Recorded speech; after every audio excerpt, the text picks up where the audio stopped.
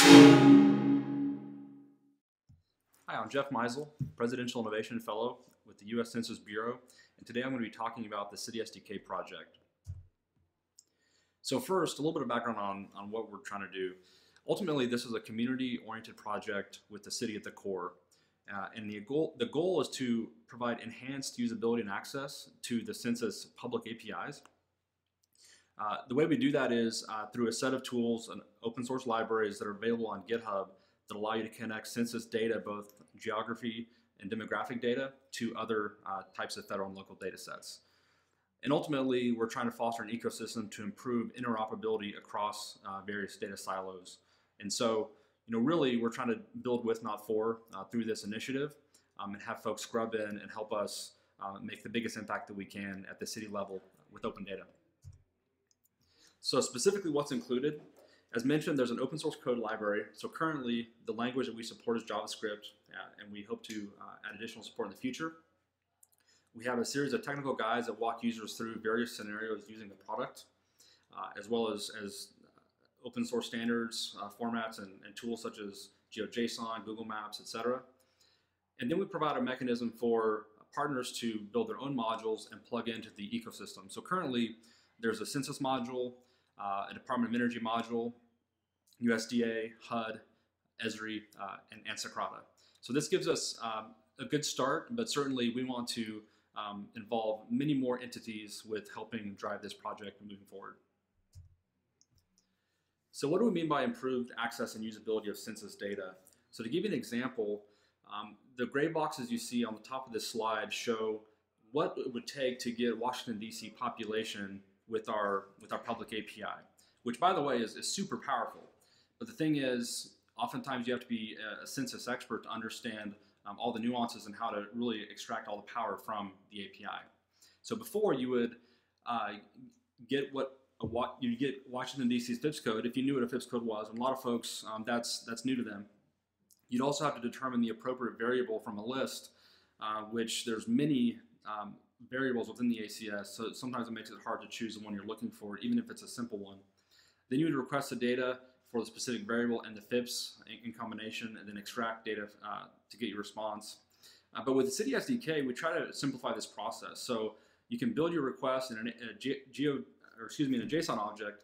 You issue that request one time to the SDK, and then it's able to handle that response object. So the benefits are, you're able to do a multi-API request using a single call. So again, getting that geo and demographic data all at once. You're able to pass in a common name as an alias. So in this case, you pass in the word population to the CitySDK, and it knows that population equals the variable B06011_001E. And then from there, it's a modular architecture, so you can pull in other APIs. So with that, let's jump over to our GitHub IO page and see what this looks like. So when you go to the GitHub.io page, it's uscensusbureau.github.io/citysdk. You'll see here that we have our kind of overview of the project, our getting started materials, guides, galleries, a little bit about our public challenge, and then ways you can contribute. But I'm going to start with getting started. So if I jump over to this menu item, here you'll see a way where you can quickly get your Census API key. What this pop-up allows you to do is to enter your email address, and it'll email you your key. It'll usually take a couple minutes to do that. But once you have it, you can go ahead and enter it into a pop-up that'll come available when you press this button. I've already entered my key, so I'm going to jump straight to the demo. But what you're looking at here is, let's say we want to draw a boundary of a state. And so the request looks like this. I have a state, in this case Maryland. I want to define the level to be at the state level, and we'll show you how we can modify that in the future. And then I want to essentially get a boundary of that state information. So this is really cool, because what this allows us to do is get the census geography data in GeoJSON format. So now all of a sudden, as an app developer, my world opens up to many different tools that'll accept GeoJSON formats, and I can begin developing a web app more quickly because of this. So let me go ahead and run this. In just a few seconds, you'll see the boundary of the state of Maryland show up there.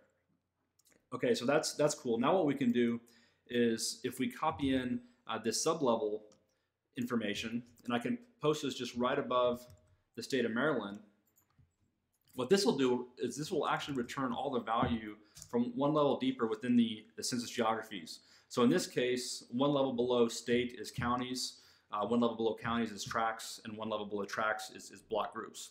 And the data that's supported within the CitySDK maps directly to the American Community Survey data sets. And so the lowest level of granularity we go is block groups. So I'll go ahead and run this again.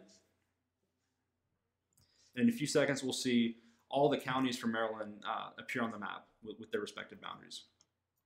So there we go.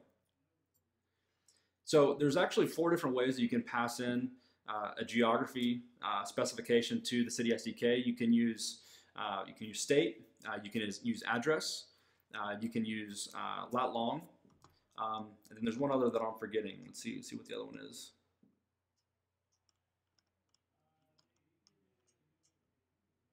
You can also pass in your own custom geography as well. So that's one thing that I think is extremely exciting about this, is you can actually have a GeoJSON boundary that is representative of a neighborhood in your city. And so you can pass that in and then return the various census entities within that custom geography. So continuing further in this getting started tutorial, you'll see how you can return various parameters from the ACS, and how you can use the aliasing feature. So that's pretty cool. You'll also see how you can unify other APIs into the project, such as the USDA Farmers Market. And I'm going to show a demo of that here in a second. But first, let's dive into how this container geometry works in a little bit more granularity. So here's a demo that shows if we have an arbitrary geography drawn on our map, what can the CitySDK help us with? So in this case, I've drawn a triangle between 3 cities. I have Baltimore, Annapolis, and Washington, D.C. And if I click a button here, this is behind the scenes calling the CitySDK, and I can get all the census tracts that fall within that triangle. And actually, in this case, with the parameter set to geometry, any tract that touches the triangle will be included. I can set it to geometry within, and it'll pull in and exclude anything that touches, and just everything that's fully within that triangle. It looks like there's a bit of a latency on the network connection. So that's tracts. I can similarly do that at the counties level. And in this case, nothing shows up on the map, which indicates that there's actually no counties that are completely enclosed within that triangle. But if I go back to tracts, we should get that to appear again. So there it is. Cool, so let's do a recap of what just happened in this demo.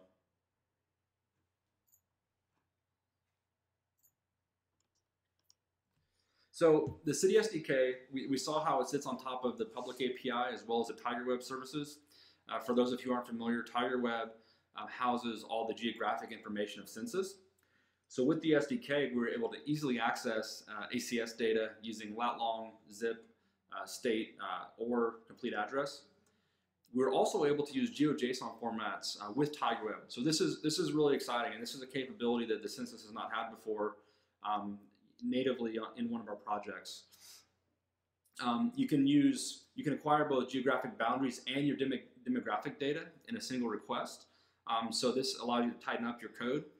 You can use aliases for common variables like population. You can define sublevels to tune in your level of granularity for the data you want to have passed back. And you can pass in your own custom geographies, such as a neighborhood in your city. And this is important because there's no kind of ruling jurisdiction of what defines a neighborhood.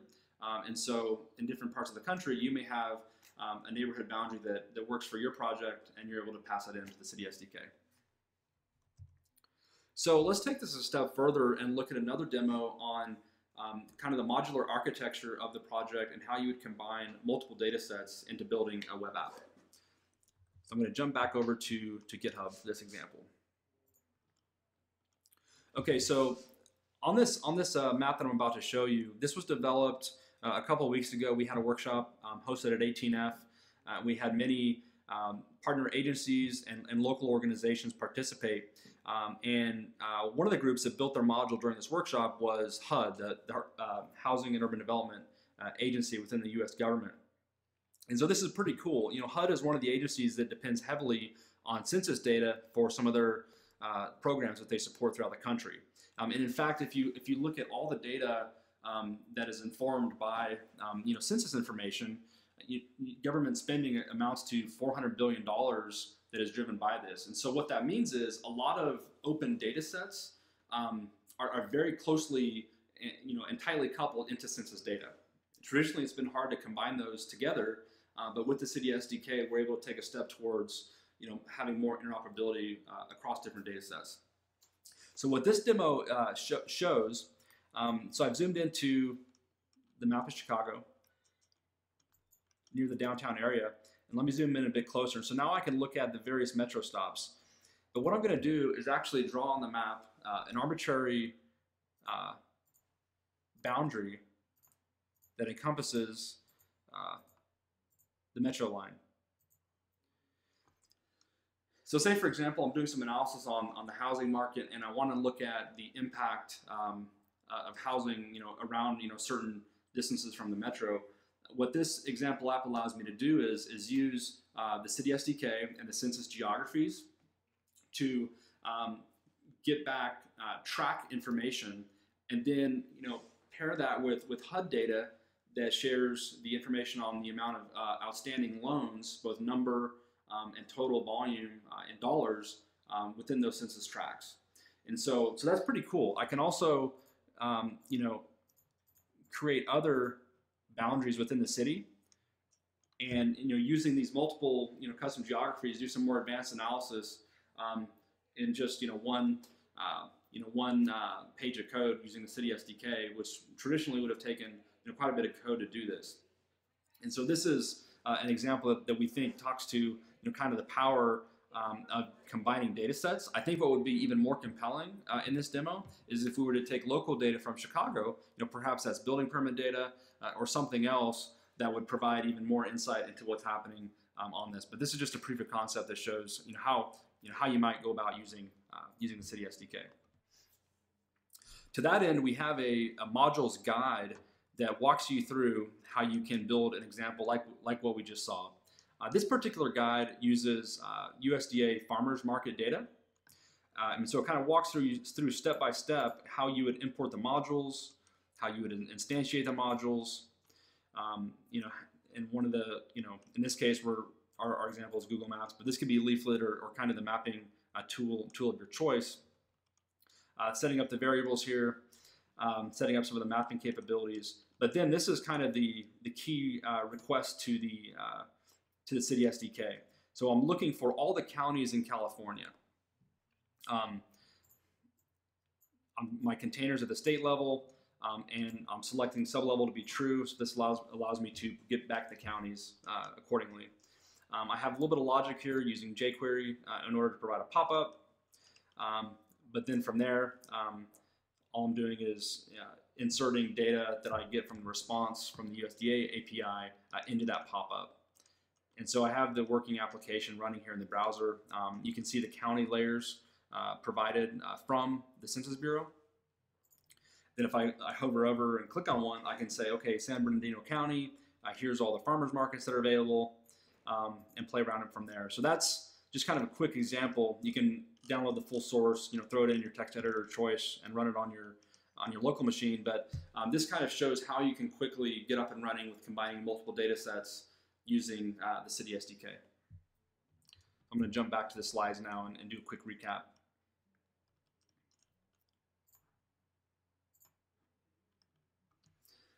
So what we just looked at were how you can use modules to integrate additional data sets into your project.